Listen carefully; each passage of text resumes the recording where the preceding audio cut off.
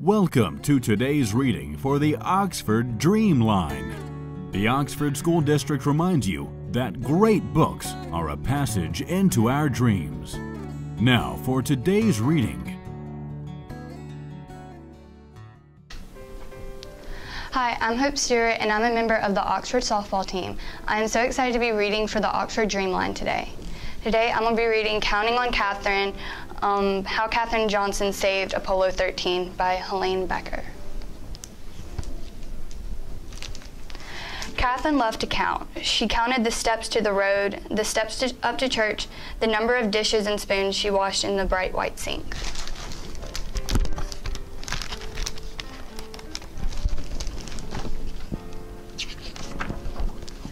The only thing she didn't count were the stars in the sky. Only a fool, she thought, would try that. Even so, the stars sparked her imagination. What was out there? Katherine yearned to know as much as she could about numbers, about the universe, about everything.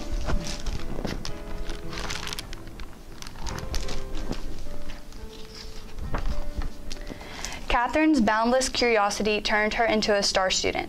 She was so bright, she skipped 3 whole grades. She was catapulted right past her brother. He wasn't too happy about that.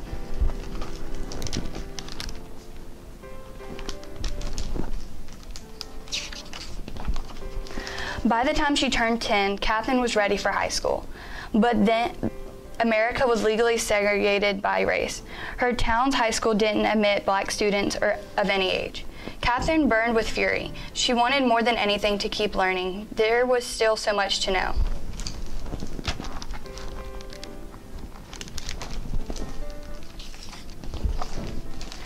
Count on me, Katherine's father told her.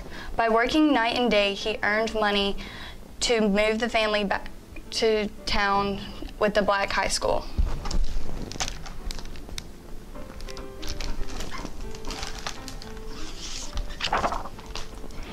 In the 1950s, the government's National Advisory Committee of Aeronautics hired thousands of new employees. It even started hiring black women as mathematicians. Katherine heard about the mathematician jobs. Her heart raced with excitement. Perhaps her dream could come true after all.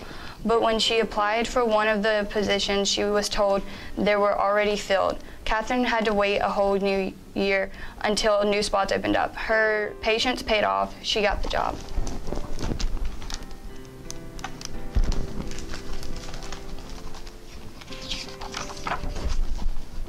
After a few years, the Soviet Union sent a rocket ship into space, launching a space race with the United States. NACA was rolled into a new space agency, the National Aeronautics and Space Administration. Katherine now found herself at the heart of America's space program. She worked as electronic computers were not widely used yet, calculating long series of numbers. All the computers were women. They were given the tasks that men thought were boring and unimportant. That didn't bother Katherine. She knew that without her contributions, a spaceship couldn't reach its destination nor safely return to Earth.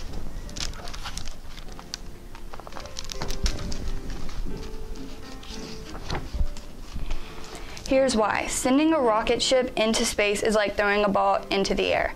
At first, the force of the throw sends the ball up, up, up. But as soon as its energy runs out, the ball path curves back toward the ground. Where it lands depends on what angle it's thrown and how high and how fast it flew. Because math is a kind of language, Katherine could ask those questions. How high would the rocket ship go and how fast would it travel? Using numbers. And numbers would prove all the important answers. Where would it land? To find out, Katherine plotted the numbers she calculated on a graph. When she joined the points together, they formed a curved line. At one end of the line was Earth at the time the rocket ship launched. At the other was where Earth would be and the ship landed.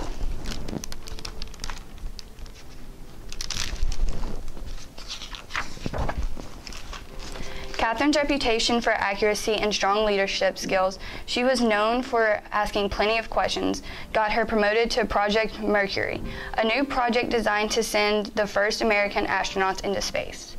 Mercury's mission was going to be dangerous. So dangerous that even the Project Star astronaut, John Glenn, refused to fly unless Katherine okayed the numbers. "You can count on me," she said. Glenn's spacecraft Friendship 7 orbited Earth 3 times and returned home safely. Glenn became a national hero.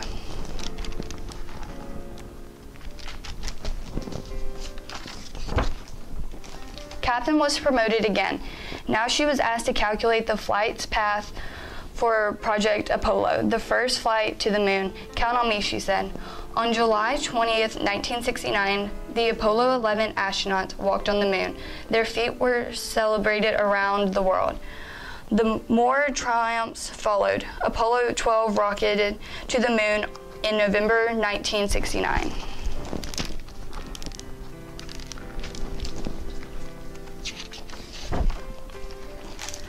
Apollo 13 launched on April 11, 1970, but on the third day of Apollo 13's flight, the worst thing happened and an explosion in space.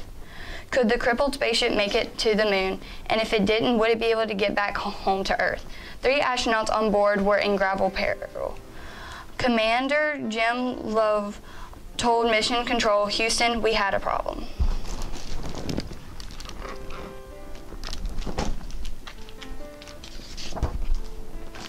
Back on Earth, Katherine Johnson got a phone call. Her flight path calculations would have to be done all over again, and perfectly. It would be the toughest challenge of her life. Katherine told Mission Control, "You can count on me." She rolled up her sleeves, took a deep breath, and began doing math. She worked hard and fast. A few hours later, Katherine's calculations were finished. The flight path to return home would take the ship around the far side of the moon. From there, the moon's gravity would act like a slingshot to zip the ship back to Earth. To go home, the crew of Apollo 13 would have to follow Katherine's course exactly by burning off fuel at precise intervals. If the astronauts made a mistake, their ship would drift through space forever.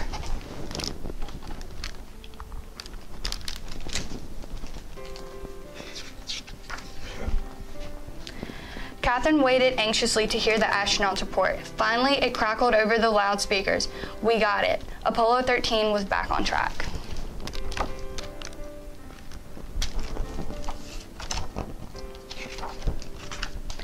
Katherine Johnson had done it. She brought back Apollo 13 home.